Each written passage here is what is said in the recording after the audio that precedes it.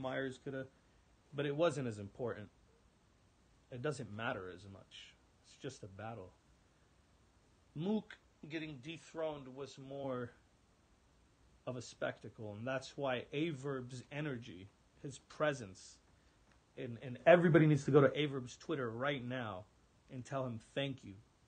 Tell him from me and you guys, thank you for literally just, I don't know, just like fucking holding down the shit. Like it was meant to happen. Like, thank you for, not giving up because, everybody fucking been talking shit about you for so long. Still whipped you when I freestyled off the top, though, and I fucked up your whole fucking written round with just some freestyle shit. But I love you, dog, and congratulations for your shit, because this is a moment that not many of us could have pulled off.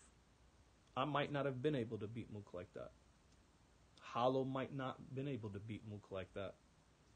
Iron wasn't able to beat Mook like that. You did. You know what I'm saying? So, respect. That's going to be a new page. Hope you take a fucking break. You know what I'm saying? And then come back and just start your new fucking chapter where everybody fucking respects you, and just you come in and just do me a favor, Verb.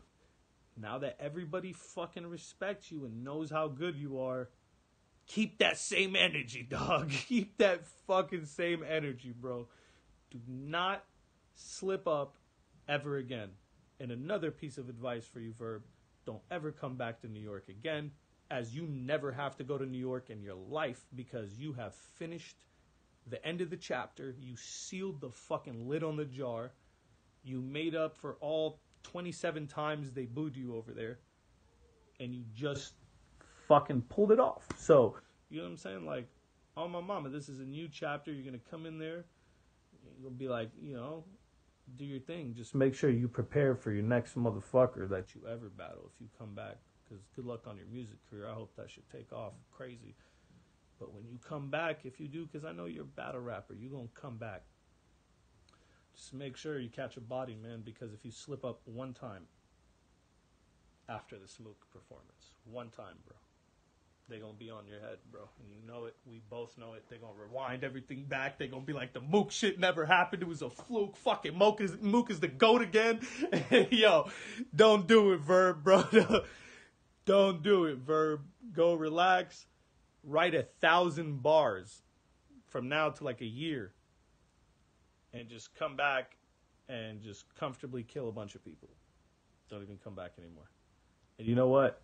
Make Lux come to you. Don't even ask for him. Don't let him get paid as much as you for the battle.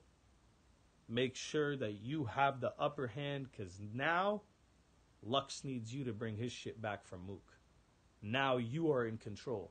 Now for Lux to regain his legacy, his stain on his legacy, because Hollow couldn't stain it. He just chipped the armor off that shit. But Mook took a shit on Lux's legacy. If Lux is able to beat Verb, he will reclaim the shit that happened. But I don't think that's going to happen. Neither do I think will Lux battle Verb now. And if it does happen, I don't think Lux would come to St. Louis and do it. But Verb, I hope you've been listening to this whenever I put this out, because I know you're probably not in here. Make him come to St. Louis.